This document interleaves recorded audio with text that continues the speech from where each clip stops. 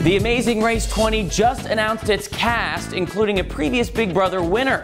Hey everyone, I'm Brian Corsetti, and TVLine.com has all the details. The Amazing Race is changing things up a bit for its season 20 cast. They are pairing federal agents with clowns and even featuring Big Brother winner Rachel, who is obviously teaming up with her fiancé Brendan.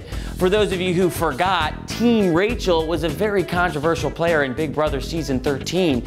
She was known for being very competitive and squashing her opponents. However, in order to win, she had to drastically change her game to psychologically get in the heads of her other housemates. Other teammates include David and Sherry Gregg, who are married clowns, by the way. No word yet on if they will actually have their clown face on, but that would be kind of cool. Art Velez and JJ Carroll are Border Patrol agents, and the very sexy federal agents, Neri and Jamie.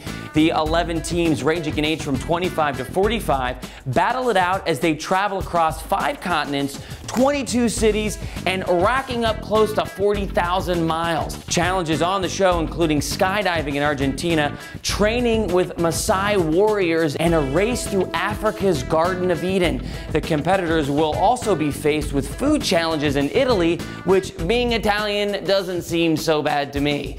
Then they will be searching the King Ludwig's quarters in the German castle, which is also known for being in Sleeping Beauty. Wow, so much stuff packed into such a short 1-hour episode, kicking off Sunday, February 19th on CBS.